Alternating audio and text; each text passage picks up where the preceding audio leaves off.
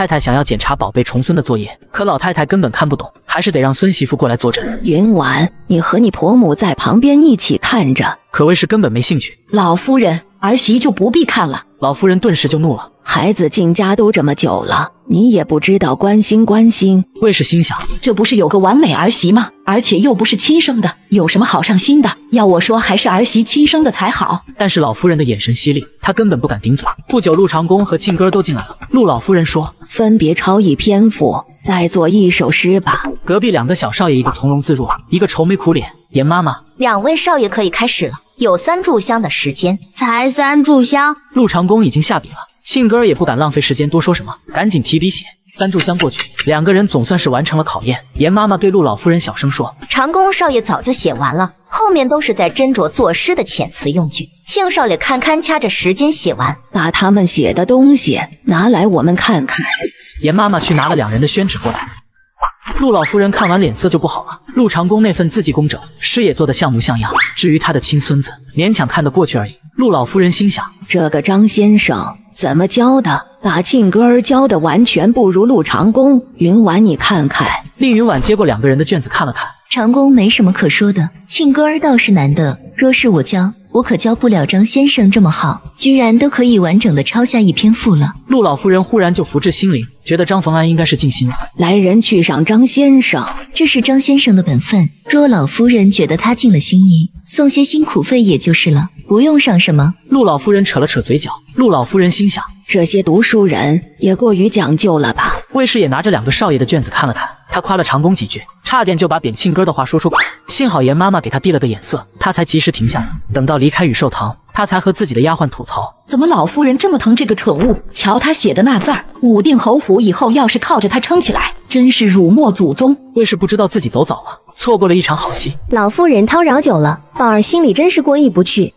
我还是想回家陪着亡故的父母，尽一尽孝心。陆老夫人黑脸，你安心住着就是，什么叨扰不叨扰的。葛宝立马跪了下来。老夫人，宝儿实在是想念故土。他跪的巧，陆征流正好过来，就看到了这一幕。陆老夫人心想，他什么身份什么底细，难道他自己不清楚？忽然提出要离开陆家，无非是想拉着我做戏罢了。偏偏葛宝儿的身份不能暴露，陆老夫人不能当令云婉的面发作。陆老夫人假笑，是不是家里住不惯？没关系，再住一段日子就好了。怎么突然要回家？老夫人，表哥，我想家了。他手里绞着帕子，秀白的手腕上戴着一只竹编的镯。陆征流看着他手腕，目光怔怔，那镯子是他们的定情信物。陆征流心想，说起来，他现在只能孤孤单单待在御寿堂，还是我对不住他，不怪他想离开，下人伺候不周，处罚下人就是。表妹要是孤身一人回家，传出去外人还以为我们陆家苛待亲戚。葛宝连忙摆手，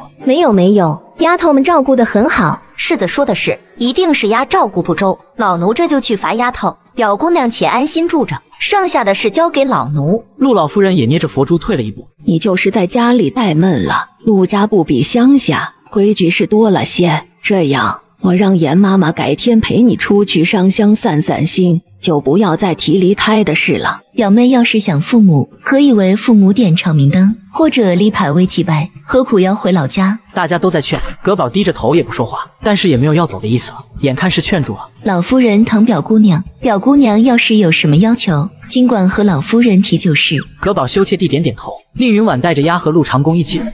严妈妈要带表姑娘去外面上香，听说是要去3天。或许是真的在家里怠闷了，侯府到底是侯府，哪里有乡下自由？夫人您别怪妾身多嘴，妾身觉得。平叶好奇地探着脑袋凑过来。姨娘觉得什么？竹青笑笑，姑娘还是个丫头，有些事你不知道，也不适合知道。平叶你先下去。平叶好奇死了，但也不得不退出去，却和陶叶2个在帘子外面听墙角。老夫人说表姑娘婚事耽搁了4、5年，今年才20岁，妾身不信。妾身在庄子上看多了生育的妇人，表姑娘根本不像20岁的黄花大闺女。夫人，妾身怀疑表姑娘有问题，这次闹着要回去，她是耐不住寂寞了。少女和妇人终究是不同的，夫人应该明白妾身的意思。令云婉含糊地应了一声，竹青又觉得自己多嘴了。没有凭证的事，妾身就是胡乱猜测，也不是故意要污蔑表姑娘，夫人不要误会。令云婉并没责怪她，因为竹青说的全对。表姑娘毕竟不是府里的人，我不好管，要是真有点什么事，大家却脱不了干系。竹青叹气，妾身就是担心这点。小心驶得万年船，不要让自己陷入不干净的事里面。府里只有你一个姨娘，老夫人和太太都，万一出点不干净的东西和不干净的事，所有人第一个就想到你头上，你就是10张嘴就说不清。今天回去之后，让你与性格的人都警醒这些。妾身知道了。竹青一出去，平叶桃叶两个赶紧躲开。